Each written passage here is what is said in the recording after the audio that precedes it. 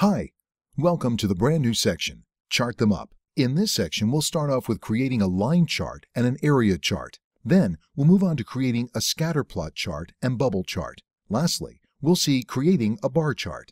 Now, we move on to the first video of this section that deals with creating a line chart. In this video, we're going to take a look at implementation of a basic line chart using D3 as reusable JavaScript object. Line chart is a common and basic chart type that is widely used in many fields. This chart consists of a series of data points connected by straight line segments. A line chart is also typically bordered by two perpendicular axes, the x-axis and the y-axis. We will take a look at how basic chart can be implemented using D3 as a reusable JavaScript object that can be configured to display multiple data series on a different scale. I will also show the technique of implementing a dynamic multi-data series update with animation.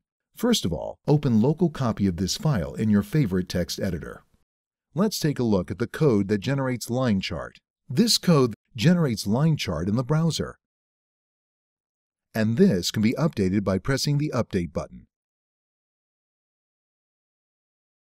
First, take a look at how this chart object is created and how its associated attributes can be retrieved and set on this code.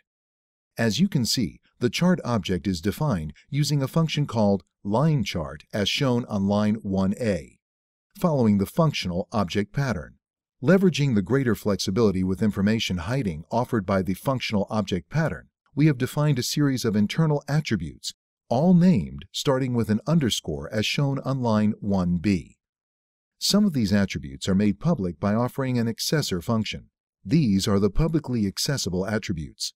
Width, chart SVG total width in pixels. Height, chart SVG total height in pixels. Margins, chart margins. Colors, chart ordinal color scale used to differentiate different data series. X axis scale. Y axis scale. Both line chart function and its successors return a chart instance, thus allowing function chaining.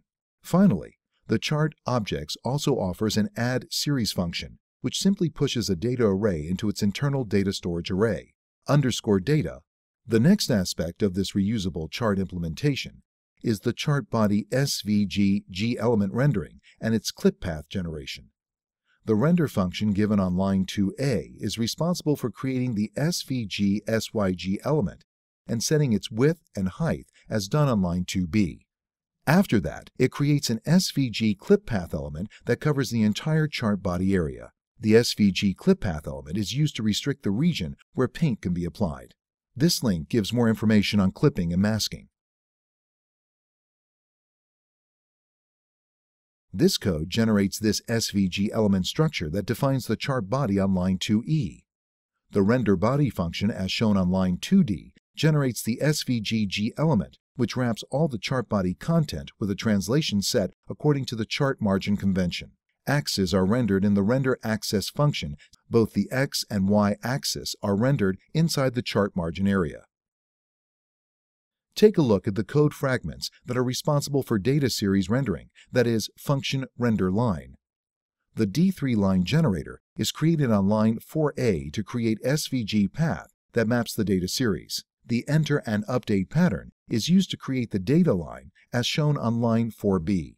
Line 4c sets a different color for each data line based on its index. Lastly, line 4e sets the transition in the update mode to move the data line smoothly on each update. The render.dots function performs a similar rendering logic that generates a set of SVG circle elements representing each data point on line 4e, coordinating its color based on the data series index on line 4f, and finally also initiates a transition on line 4g so the dots can move with the line whenever the data is updated. Creating a reusable chart component involves actually quite a bit of work.